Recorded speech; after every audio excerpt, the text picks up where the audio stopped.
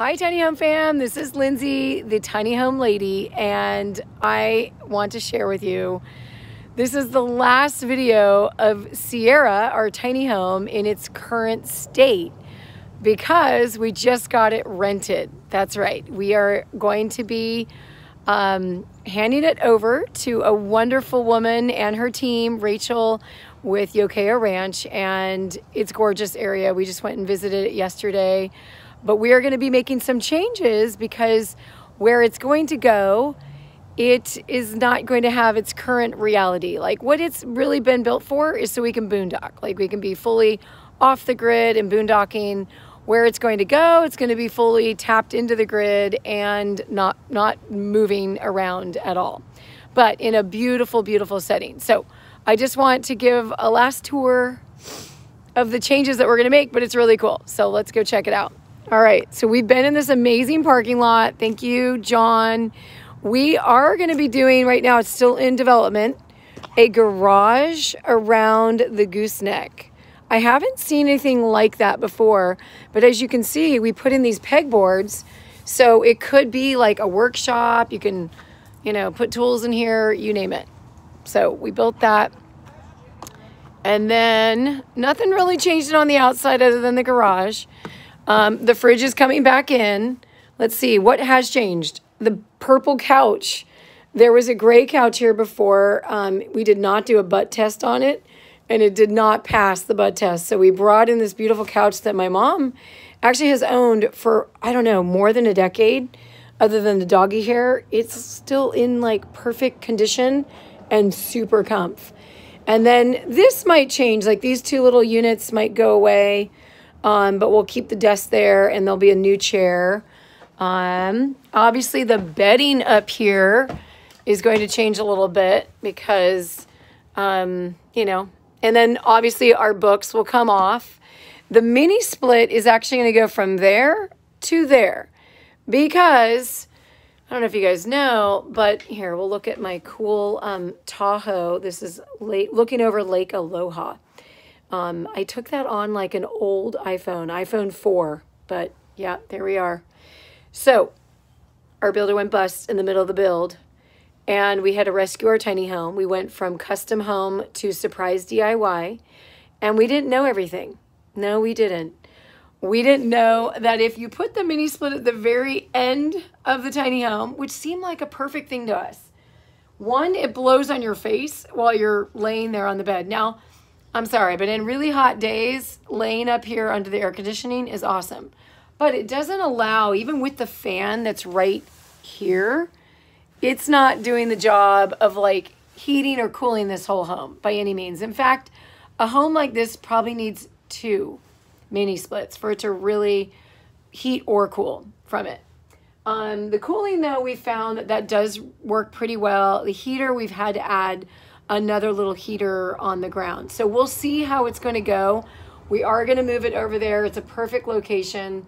It'll at least get more, more, airflow down into the main home than sitting up there. And then you can even do like a cool shelving or just, we'll leave it for right now.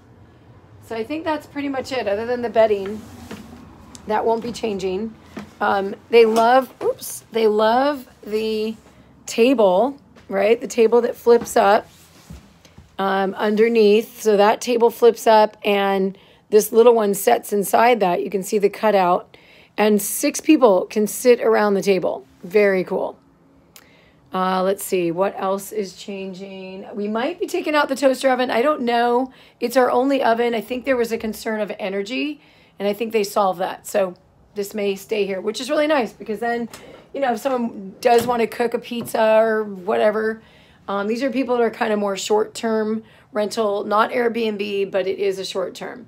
There could be a bride in here. So cool. I can't wait. We'll see if the baskets stay the same. I don't know. That's up to the crew. And then we are changing this out. Oh, yeah. That's a whole story. So I looked online. I saw an on-demand hot water tank that was the EcoTemp. Looked cool, matte, black, or whatever, black. It's not mobile certified. So what happens when it's not mobile certified? It means the company did not test it. They didn't shake it like crazy, because when this thing's driving, it shakes like crazy, right? Going down the road, it's like an earthquake condition. So we need to change it out. But we already bought the Easy Deluxe from, I think, Easy something, Easy Deluxe, Deluxe. They sell them at Home Depot. We just bought ours for $522, just FYI. That is probably the one thing that most people don't really know much about. There's two factors. You can read one. For example, this one clearly said not for mobile applications. So it doesn't necessarily say RV certified or mobile certified. In the installations, if it doesn't say anything about it, it cannot be used in mobile mobile applications, it will likely be RV ready or mobile ready. Or it will say this is for a mobile application. So a little confusing there, just because the Easy Deluxe in the installation guide did not say that it was okay for RV, but it surely did not say that you couldn't use it in an RV. So, and a lot of tiny home builders are using them. So go figure that out, right? Now, another interesting thing in here, we as a team have decided to either remove this toilet, which is a compost toilet, just so everyone knows the way you use it. You sit down and the solid's in the back and number one in the front. And there's some, in a normal toilet, you sit down, you do your business. And this one, there's some adjustments to make. I'm not going to lie. I was fine with it. We did just fine with it. But random people come into the, no, not good. And who wants to clean the mistake, right? No one.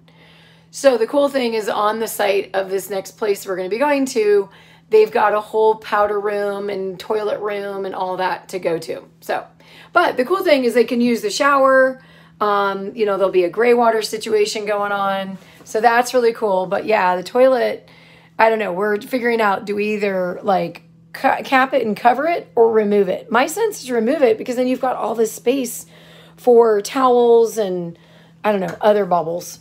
And then the cool LED light or LED light mirror. That's staying. That's totally staying. Let's see what else. We're going to, be doing some touch-up paint because this thing's hit the road. We're also going to be removing this onboard water system. So if I was to turn this on right now, right, this whole thing does that. It was just running. You can see the water drip, drip. So that runs when we're not connected to any kind of water, but we only put a 20-gallon tank under these stairs. Okay. We basically use about 6 gallons a day between the two of us. That's including showers and dishes. Now, the days that we took showers, or one time my husband even made a bath, we had to carry all of our water for like 6 months. So it just is not big enough. I get it. While it's good to have your freshwater tank inside in case for cold climates, it could freeze. We don't go to cold climates. And 20 gallons is not enough, okay, for what we wanted. Most bussers and, schoolies and all that, they have like a 50 minimum to 100 gallon. And they can pretty much last for about a week on that. And then they've got to move it and obviously fill it up. So those are the two things that are going to come out from underneath these stairs, which means that these stairs are going to get a total redo. We're going to have drawers coming out and the whole thing. So, but that's not critical right now. And then we come up here, and this already did get a makeover. There was a Murphy bed in the back, and now there is shelving. And these are super cool because I didn't want to have to reach all the way back there. My husband put in these great sliders on all of them. We even did this really cool one where the reason why there's metal here is for files. That's right. We had one file drawer that people can use if they have files up here. Obviously, with renting it, they may or may not. We may just make it a box. And then over here, what we'll probably do is remove these shelves and put in a bar there for closet, for hanging clothes. And then what I love is our utility closet, because there was just no room next to the fridge, which these are commonly found. There's literally not there wasn't even that room. So I'm super excited to be able to tuck those away, and we're going to have doors that cover them. And the cool thing is we used the pallet wood and burned it, and it's called Shusugiban. And we even did this to the table, the Shusugiban. And I love this little symbol. You get all kinds of cool features, knots, you name it. So that is the pallet wood. A lot of work, but free in terms of materials. And then we come around, let's see, we've got our sliding barn door, right? And that has been painted with, chalkboard paint. So they can write cool, things on it. We'll probably have a little chalk thing there. And then this is going to get majorly makeover. We're going to actually have stairs that pull out, because right now walking up straight steps is not conducive to our body. And then we're going to be removing these, this whole set and the bar and the washer dryer combo, and putting a bed in here. That's right, a full-size bed. So 2 people can sleep here, and then 2 people can sleep across there, making it a 2-bedroom, and maybe even one on the couch. We also have a fold-out kind of futon thing that could be stored here if they wanted to put more people inside, you name it.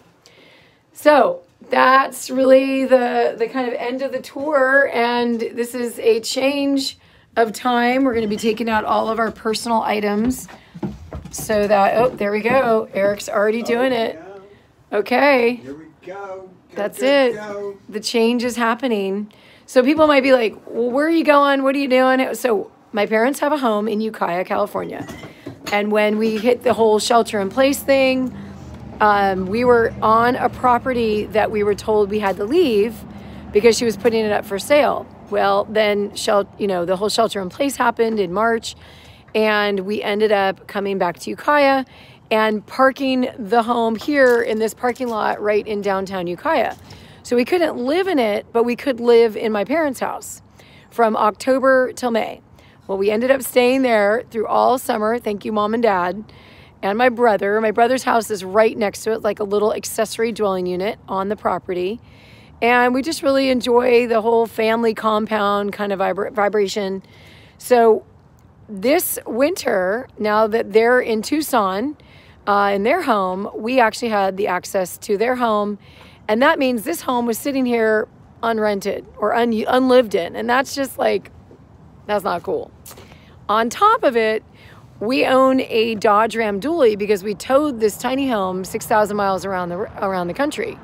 Well, the Dodge is underwater. Like, if we were to try to sell it for what we owe on it, it wouldn't pencil out. So we don't want to do that. And we needed to move this thing. So we ended up buying a cab over camper, and we fell in love with Baja. So Cabo San Lucas area and up the coast. And we are going to be taking our cute little cab over camper down to Baja, because in Baja, you don't have to wear scarves and jackets and maybe light jackets, but you can be outside. You can create, outside kitchens and do all that, because the cab over camper is tiny, tinier than this tiny.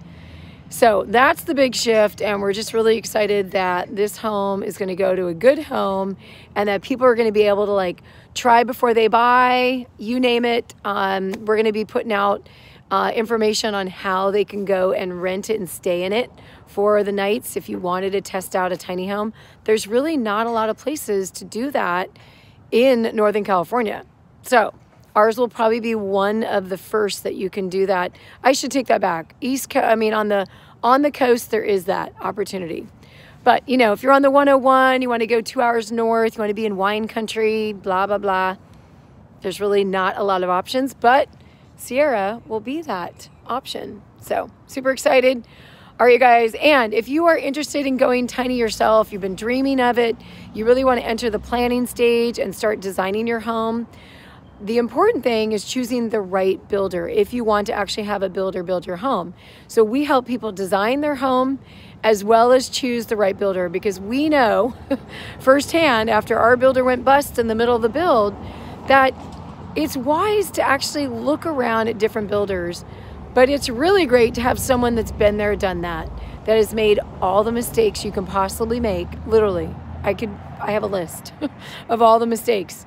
So our clients that we're working with are getting their homes designed, and we're about to enter a number of builder analysis for each of them.